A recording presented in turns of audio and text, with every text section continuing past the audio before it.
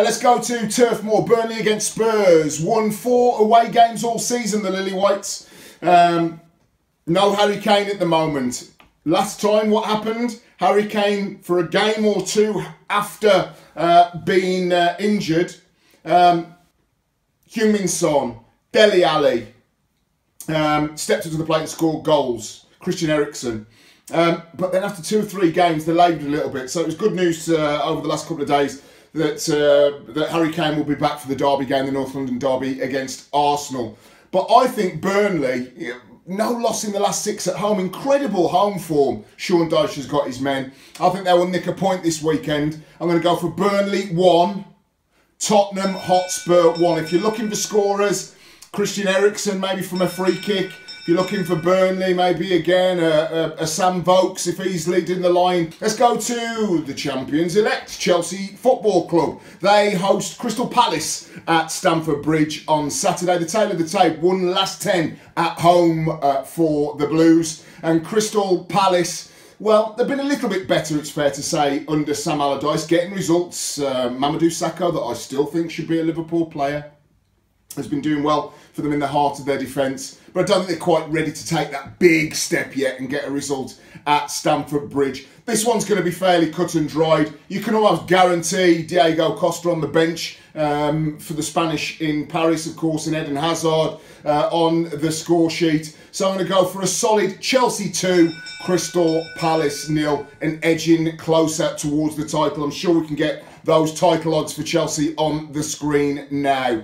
Hull City against West Ham United. It's getting very close for teams near the bottom of the table to go from we might be able to win this to just win. Does not matter if we play well, play poorly, long ball, passing. Get everybody out that we can. Tell them how great they are and let's see if we can get across the line. That is now the situation that Marco Silva is in for Hull City. They face West Ham United. So look at the tail of the tape. Won 6 of the last 8 against Hull City, the Happy Hammers. But again, I wouldn't be overly confident of West Ham going there and winning, particularly bearing in mind that Hull City need to get something. I'm going to go for Hull City 1, West Ham United 1, and I'm going to go somebody like a Curtis Davis, header from a corner. Dropping in the box, sticks his head in, sticks his foot in, very scrappy. And for West Ham United, who should we go for a score? Will Andy Carroll be available for selection? Leading line, big man up front, get lots of balls to him. 1-1 between Hull City and West Ham United. What about the current champions of England? And of course, doing very well. Big double header they've got coming up in the next few weeks against Club Atlético de Madrid in the Champions League. This is, of course, Leicester City, and they've been revitalised under the stewardship of Craig Shakespeare, a man who I used to clean his boots back in the day at Walsall Football Club. They face Stoke City. I've been really disappointed with Stoke this season. Not scoring lots of goals, not particularly keeping lots of clean sheets. The kind of football style that Mark Hughes wants to imbue in them has been good on occasions, very good on occasions, and then desperately poor on others. And they'll have got a decent wage bill as well. Watch out for Stoke in the next couple of years. I think they need to refresh their playing pool from a sort of older player, 28, 29, 30, 31. They need to really start bringing through lots of younger players. I know that that they will do that come summertime. They've done that already, of course, buying a certain man that only lives about 400 yards away from me, from West Bromwich Albion, taking him up there to the Potteries. But I think this is going to be fairly clear-cut. They've got the eye of the tiger, or the eye of the fox, or the eyes of the fox. Have Leicester City. Jamie Vardy in good form, looking like the Jamie Vardy of old.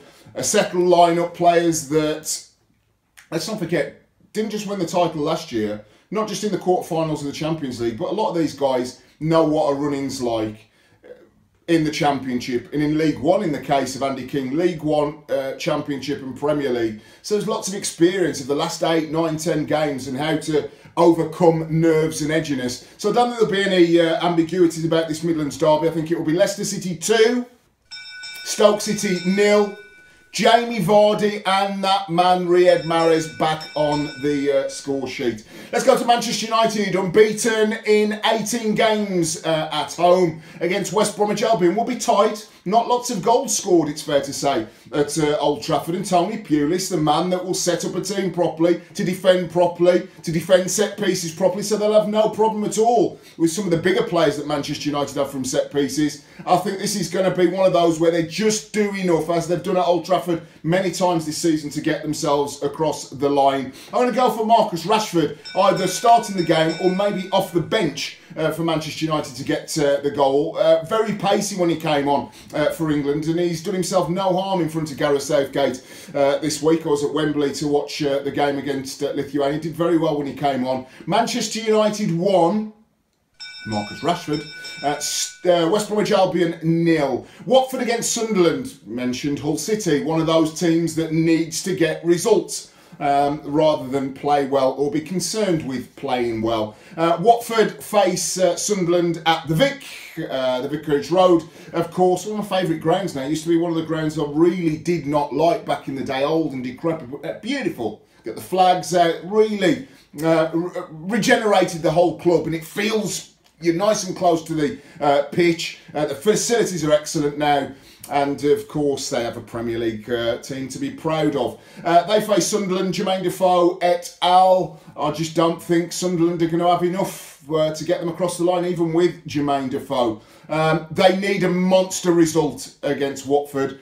Will Watford be on the beach? Are they doing enough at the moment? I mean, just looking at the tail of the tape, 1-2, drawn 1, lost 3 of the last 6 games. So it's a little bit mixed. Not quite sure what you're going to get with Watford this season. Middling, it's fair to say. So there is an opportunity for Sunderland to go there and get something. Let's look at Sunderland's results on my screen. 1-1, drawn 2, lost 3. So not great for the Black Cats. I'm going for a home victory. Troy Deeney to get a brace. Troy Deeney 2, Sunderland 1. Jermaine Defoe, having been informed recently, of course, again against Lithuania, again for England against Lithuania. Watford 2, Sunderland 1 at the Vic. A very special offer for core Collymore fans this week. Bet £10 with Boyle Sports and receive a £25 voucher for classicfootballshirts.co.uk. Get onto boylesports.com/Stan to claim yours now. Come on!